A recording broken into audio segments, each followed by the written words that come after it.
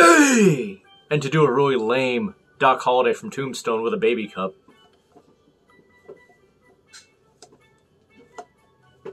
Holster it. So stupid. Hey! Hey! Hey! Hey! Who goes there?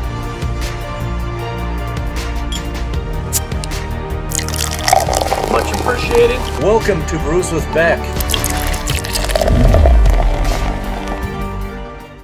Welcome to Brews with Beck. I'm Dan. How the hell is your family and your pets? As I always ask, I hope they're well. Fish, dogs, ferrets, whatever.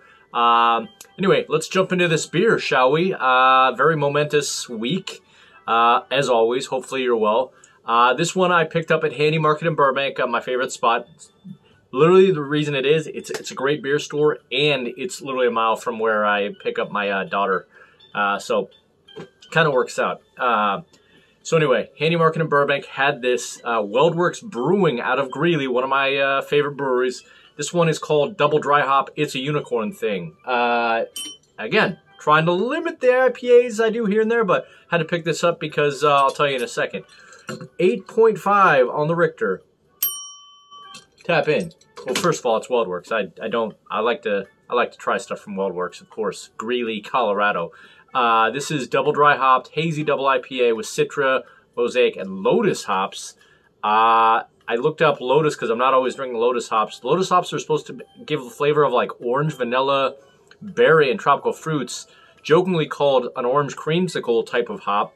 And just to refresh yourself, Mosaic is the daughter of Simcoe, but is supposed to give you blueberry, tropical aromas, maybe citrus, maybe grassy, pine, spice, tangerine, papaya, rose, earthy, floral blossoms, bubblegum. I've heard that before. I feel like it can be across the board with Mosaic. And to give you a quick refresher on Citra, same thing with Citra. Citra can give you anything from peach, apricot, passion fruit, lemon, melon, other tropical fruit flavors and aromas. So, you know, Mosaic and Citra, obviously you see all the time. Lotus, orange, vanilla, creamsicle, you don't see all the time. So there's that descriptor. This one is literally a month in the can, so still relatively fresh. It's kind of what I got. Let's go ahead and open it up and see what we got on this one. The double dry hopped. It's a unicorn thing, not the original one. All right. On that note, will you please hit the hell out of that like and subscribe button, por favor, as I always ask. That way we can sit down with cold drinks anytime you want. What's that, Matthew McConaughey? All right, all right, all right. Please like and subscribe. Thank you much. All right. A little something on the side of my glass. God damn it. Excuse me with the harsh D. Got about 3.5, almost 4 fingers of head right off the pour. Again, I do this to get the carbonation out, not trying to tip it exactly at 45 degrees and pour it so there's no foam. Because again, don't want the carbonation going inside my gullet and all that stuff. You can look that up any other time, but I just keep reiterating that for people say that I don't pour right. So it is what it is. All right, so there's that. I'm going to wait for it to catch up, and we'll move on. Hold on one sec. Almost there, but that's a lovely looking dome of foam. One sec. All right, I'd say that's close enough. It's nice. Again, you'd never be upset if a bartender served you that glass of beer. And by the way, shout out to Dan and the Dan Patrick Show. Go check them when you get a chance. Any morning, as I like to say, 6 a.m. West Coast time, 9 a.m. East Coast time. So, all right. Well, cheers to them and cheers to you. Make sure you got a full beer right now and you can cheers me. Let's get it. No words, just emotions. Let's get the aroma check. Okay, getting a kind of like earthy dry hop, along with maybe some lemon and orange. Maybe some mango actually. But I would say lemon, orange, and dry hop earthiness. Okay. Smells delicious. Yummy. All right. Now, no words, just emotions. Let's help me out. Like and subscribe. Let's drink a beer.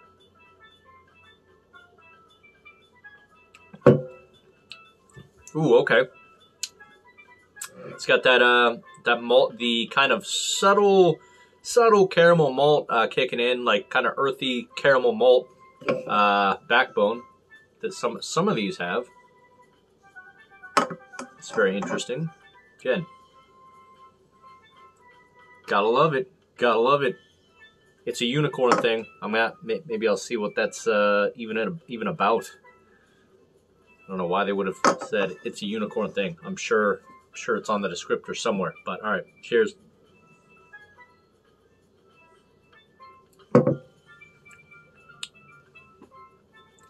Say, like I said, earthy, grassy, maybe even some pineapple and grapefruit in there going with the orange and lemon.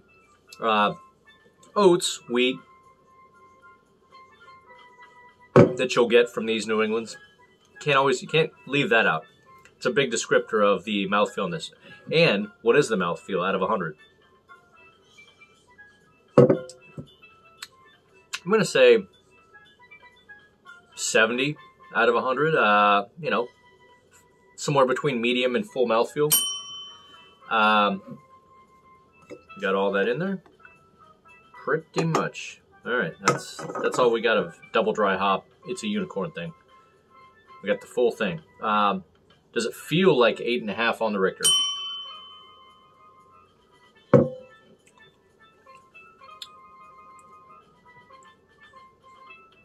I would have guessed 8. It does feel like a double, but doesn't quite.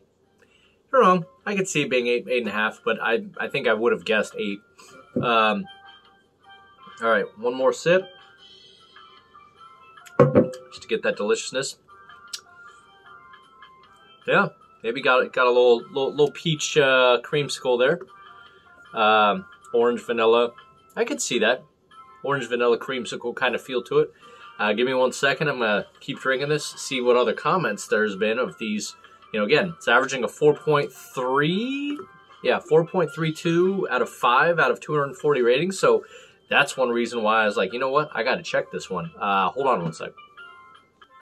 Okay, my daughter. I just happened to have my wife taste it, and daughter was playing with a unicorn. So, Miss Sally, you wanna show me your unicorn and say it's a unicorn thing?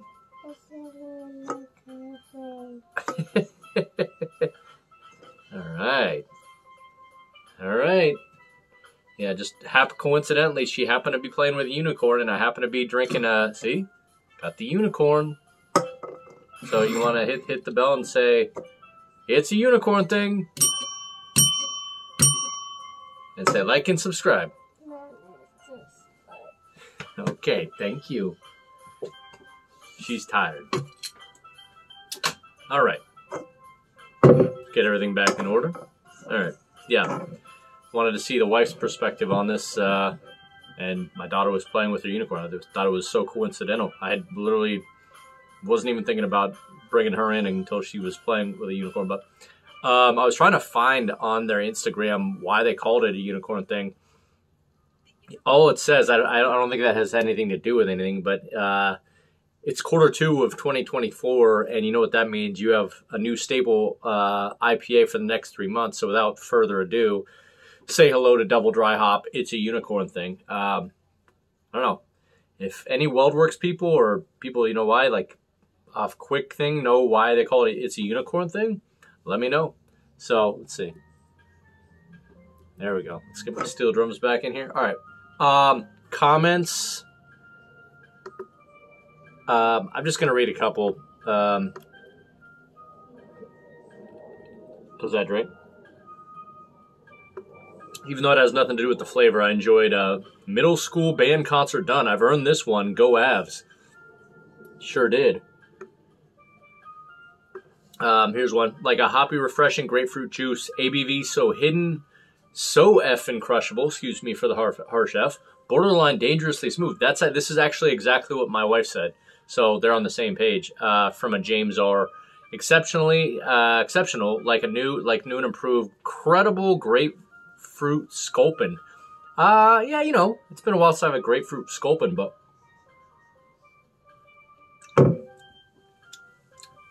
I'd say I get more like the orange and vanilla as the lotus hops are supposed to do. So, yeah, Another 5-star though. Citrus, fruity, tropical flavor, quick fading aftertaste, very smooth, fuller of 8.5 that sneaks up on you. Person gives it a 3.75 out of 5. Anything else? Nah, that's fine. So, but basically, you know, people seem to like this one. You know, oh yeah, hold on 1 second. Or you know what? I don't need to do 1 second. I'm just gonna do palate cleanser, but just to show you, this is what you should check. You should, if you're a Scotch person, especially single malt Islay, you should do a little Finlagen. I'm just gonna do a quick palate. Again, great comparison to like Lafroig or Lagavulin that you can get for like 22 bucks at Trader Joe's. Cheers to you.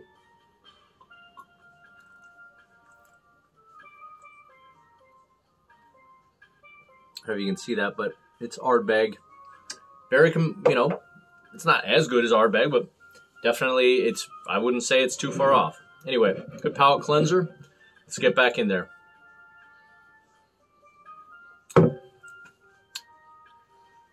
Yeah, I'm just going to say that. Everything I've said. I'm not going to go over it again. Nothing new. Let's slam it and let's give it a grade.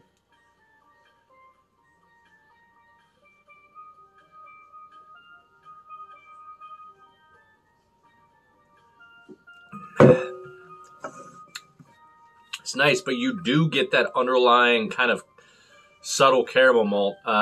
So it's kind of got that going along with the tropical vanilla, orange, you know, pineapple, grapefruit, peach, mango, maybe. Just a lot of subtle tropical stuff. Pretty good. Pretty good. Pretty happy with it. So, need steel drums in here to go along with the bell. All right, from Stowe down to Hell No. I can see what people are saying with the 4.3. It's not like wow, but it's pretty damn good. So that's gonna get a solid. I'm gonna give that a 95 out of 100. Absolute A beer. Yeah, absolutely nothing to complain about this. And yeah, you know, I got this for like, I think it was like $6 a can for quality beverage like this. You know, and I'm loving my North Park and all that, but I decided to pass on North Park this time and go with this because, you know, bought a double for literally, you know, $4 cheaper a can, and, you know, just saying, you know, figure I'll change it up anyway, just like my boy Pete said, you know, give some Weldwerks, get some, if anyone wants to send me some Treehouse, please, I just don't have it out, I don't get it out in Studio City, California, so, alright, but anyway, 95 on this one. You can probably find it at Handy Market. I think you should probably be able to find it still at Weldwerks. And hopefully enjoying your week. So please give this video a like and please subscribe. And we will see you on the next beer review. I'll be your Huckleberry.